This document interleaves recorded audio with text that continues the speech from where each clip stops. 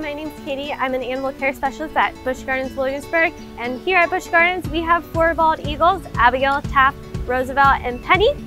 All these eagles were deemed unreleasable by U.S. Fish and Wildlife Services due to permanent wing injuries, which means they cannot fly. Penny was rescued here in Virginia over 30 years ago by the Peninsula SPCA.